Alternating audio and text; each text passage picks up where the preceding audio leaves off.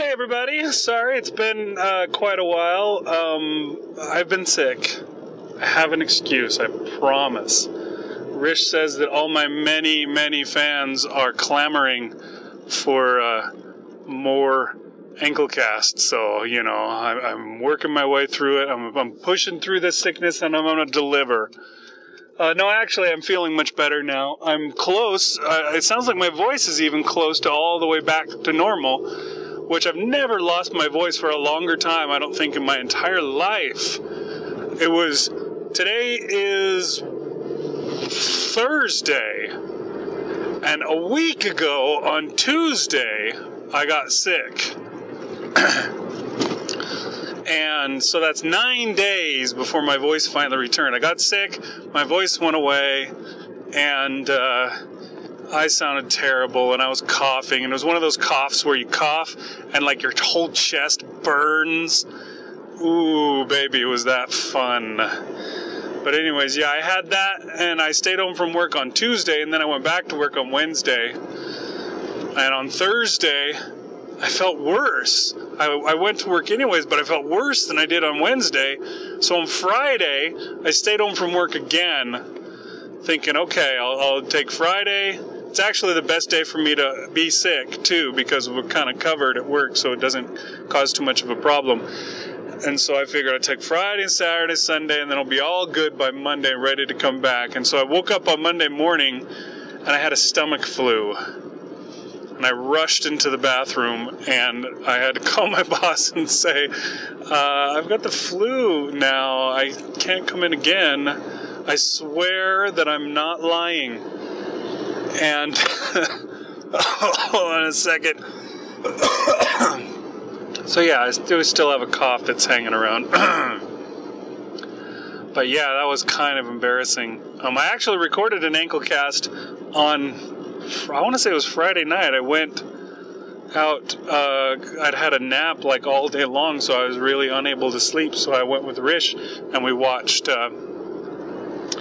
Wreck-It Ralph on Friday night. And I recorded an Anklecast on the way to Wreck-It Ralph. And then I'd never, stuff was going on. I never got around to posting it. And now it just seems kind of old, ancient news. I don't know. Different stuff has happened since, so I figure I'll just do a new one, and we'll just pretend that other one never existed. But yeah, that's my life. I've been sick for 9 days, and my voice is finally returning. I'm hoping that tomorrow morning I can go jogging again for the first time since the Monday before I got sick, so it's almost been 2 weeks. I don't know if I talked about this on the Anklecast. I probably didn't. I have decided that this year is the year that I will run my first marathon. That's right, marathon, not half marathon, although I will also run my first half marathon this year as well. I'm even signed up for that. I paid my dues, and I am going to, at the very least, run a half marathon. We'll see. I mean, you never know what future has in store for you. You could break your leg tomorrow, but maybe it won't be. But I am signed up for my very first half marathon, and I will be running my first marathon later. I was driving to work one day, and I saw a ad for a marathon that was coming up, and I thought, gosh, I could start training now, and by that time I might be ready to just go for it. I mean, I need to just go for it. And I was getting all excited, and I talked to a friend of mine at work who's decided to do, this is how he's doing it though, he's decided he's going to do a marathon this year, but he doesn't want to blow the money on an entrance fee and all that kind of crap. So he's doing his own personal marathon. He's just making his own course, and he's just going to run it all by himself. And I guess he's having his family, waiting at various places along the line to hand him water or something like that. And he's just going to go. And so he started training. He decided to do this, I guess, with the new year. And so since New Year came, he's been training, doing running and stuff like that. So I talked to him, and he was encouraging. And then I talked to my sister, and my sister kind of gave me a better plan. She's like, okay, well, here's what I was planning on doing. I was going to do the half marathon, which runs the same, like a week after the marathon that you were thinking of running. So in June, I was going to do a half marathon. Why don't you and I train, and we'll do this half marathon in June, and then we'll keep training all summer long, and we'll do the marathon in September. And so I got online, I looked to see if there was a good marathon in September, and I found one. And so we're ready to go. We're going to do it. We're going to run a marathon this year. And so in June, I run a half marathon, and I've already signed up for that. And in September, I will run the marathon. And I've already had naysayers telling me I can't do it. They told me I couldn't win, Rocky. And I don't care. I'm doing it. I know that it can be done. I know that I can do it. And I know that it will be worth it for me to do it. I started training like right after I decided to do this. And I ran for a week and a day. And then I got sick. And so now I'm hoping to get back on that horse and ride it to the finish line. So tomorrow I'm going to try and run again. We'll have to see. I know that whenever you get, a cold, a chest cold kind of a thing, it just kills your cardiovascular fitness. So you'll be running miles one day, and then you go out, and when you're done, you can barely run like a yard. I don't know. That's a stupid exaggeration, but it does that to you. It's really rough and kills. So it'll be like I'm starting over or worse. But I'm going for it anyways. I'm going to push through it, and I am going to do it. And I'm going to run a marathon this year. So I'm pretty excited about that, and I'm really going for it. And I'm also, I've done this in the past, my job, every now and then I manage to get, there's a few of us that are into this kind of stuff that are trying to lose weight. And so I get people to put in money, and we do a weight loss contest. So there's a weight loss contest going on again at work. I was really, December was terrible for me. I gained like 20 pounds or something in December. Maybe it was only 15. But, I think it was, I went from like 250 all the way to 265 in December. And I felt like crap. And so I was like, okay, we need to get a weight loss contest together. And that way, I can have some motivation to lose that weight that I've got packed on from the holidays. And so we started that contest, and I was really good for like 2 weeks, and then I just totally fell off the wagon again. But in the first 2 weeks, I lost like 7 pounds the first week, which is really great. And then I lost like 2.5 pounds the next, and I was pretty much at 10 pounds after the first 2 weeks. And then now I've gained like 5.5 of that, or 6 or 7. I don't know. I've gained some of it back, which irritates me and makes me feel like crap. But usually with the weight loss contest, they put up like a little paper every week that, the guy that's in charge of it, he'll get everybody's weight, you weigh in, and then he sees who's got the highest percentage or whatever. He goes through and he puts everybody's percentage on there, what they've lost. And but for some reason, he was too busy for the first month of this contest. So, I was doing really good at the start, and I never saw how good I was doing to be able to have that motivation. And then I was doing poorly, and I never saw how poorly I was doing to have the motivation of stopping being poor. So anyways, I missed the weigh-in this last Friday, so I haven't weighed in for 2 weeks. But I went and looked. He finally put one together, and I went and looked at it yesterday. And my weight is first place so far, which is kind of sad to the state of this contest. I think there's only like 8 or 9 of us actually doing it. So it's not nearly as big as it was the first time I did it and won last year when I lost like 38 pounds. But I think a lot of people also haven't been weighing in like they're supposed to. You know how that is, lazy people. And then all of a sudden they show up the last day and they've won it all. Which we were trying to avoid because somebody did that last time around. And we thought it was a little bit of dirty pool. Dirty, that is the phrase, right? I can't remember. But anyways, so we were trying to get that avoided, but I don't know. I have a feeling that it isn't being avoided. Because everybody has to have nicknames. You're not allowed to just put your name up there because somebody might feel bad or something. And so everybody has a nickname. So nobody knows who is who unless somebody's told you who is who. And so you can't, like, go after this person and say, hey, you didn't weigh in for 5 weeks, you dork. Because you don't know who they are. And so, I don't know. We'll see what happens. But sadly, I'm in first place so far, even though I've been sucking. I'm sure that I'm not in first place anymore because of all the weight that I've gained. Because it's been 2 weeks since I last weighed in. But seeing myself in first place gave me...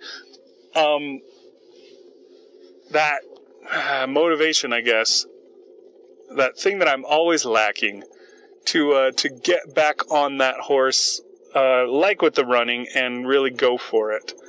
And so yesterday, I was pretty darn good. I ate very little, and I gained weight anyways, but we'll see. Today, I'm going to again be pretty darn good, despite the fact that it's my daughter's birthday today. And I'm sure we'll be having cake and all sorts of fattening food for dinner tonight. But I'm going to avoid the most fattening stuff. I think we're having pulled pork sandwiches for her dinner. And so I will just have the pulled pork maybe and skip the carb-delicious bread. Because low carbs is what I generally try and do to lose weight. Low carbs and, a certain number of calories and eating at the right time and all that kind of stuff. I do that, and it works pretty well as long as I stick with it. So I'm going to stick with it, starting yesterday. And how's my writing coming? Well, it hasn't come. Since I've been sick, I haven't done a thing. I need to do stuff for the show. I've got this Anklecast that I'm going to need to post. I've got That Gets My Goat that I need to post. I've got a real episode of the show, which we'll have to see. That's going to rely on Gino a little because he needed to do a little bit of alterations to the file to get it up to par so that we can use it. Gino Moretto's doing his very first production for the show, and I thought he did a really good job. But anyways, yeah, all this stuff is waiting on me to stop being sick and lazy, and hopefully, at the very least, I'll get this Anklecast on, I'm pretty sure, today. I don't know that I can guarantee getting anything else on, because, it's my daughter's birthday, and so we'll be doing stuff tonight, so I don't know if we'll manage to do the, any other stuff. Although the Anklecast is ready to go, I just need to put together some artwork for it and get it out. Or not the Anklecast, sorry, the That Gets My Goat. It's all 100% ready except for the artwork. Maybe I'll get a chance to do that today. But I'll probably still wait till at least tomorrow to post it. Just, I want to overload you with more than one Dunesteef related item. But anyways, yeah, so that is what is going on with the Dunesteef, and my writing has kind of sucked. I haven't done anything, but I did get a tweet, that's what it was, a tweet from Abigail Hilton the other day, where she suggested that I look into this thing called the Magic Spreadsheet. And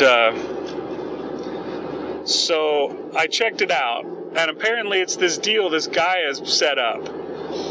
And it's a spreadsheet that just calculates all this stuff for you. You just have to put in your word count every day, and it calculates everything for you. And it's kind of like a game. Basically, it's like a competition. It's kind of like a weight loss competition that I'm involved in. It's a game where it's set up to make you write every day. That's the idea. It's to give you motivation to write every day. So, basically, you get on there and your quota that you have to fill to get your points every day is 250 words. Okay, if you write at least 250 words, then you get 1 point. Apparently, you can get extra points if you write 500 words, you get 2 points. If you write 1,000 words, you get 3 points. If you write 2,000 words, you get 4 points. So you can up your points by writing more words, but you get way more points by being consistent, because you also get points for having an unbroken chain of writing your 250 words every day. So say you write 250 words the first day, you get 1 point for that, and you get 1 point for the first day of your chain. So you get 2 points for day 1. Day 2, you've now got 2 days worth of a chain, and so you now have 3 points you get that day. And you keep going, and your chain just keeps adding up.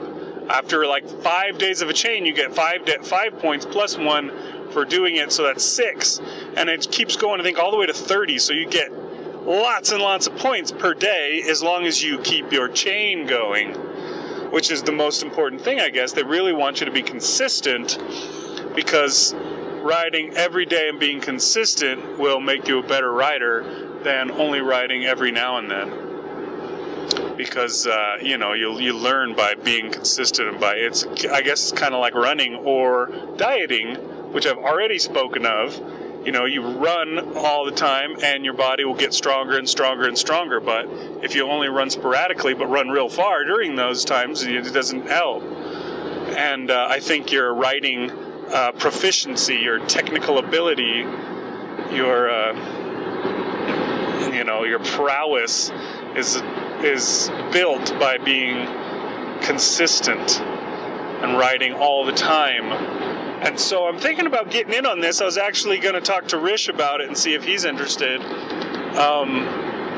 because it seems cool. It seems like a good way. So I think starting in March, because they do a new spreadsheet for every month, and I think starting in March I'm going to jump in on it. I guess it's an I should be writing thing, or maybe I should be writing joined into it, and now it's I should be writing. There's some other thing called Stone Coast that does it, and I have no idea what Stone Coast is, but they have their own spreadsheet that's for the Stone Coast people, and then there's several that are for the I should be writing people. So I figure I'm just going to jump in there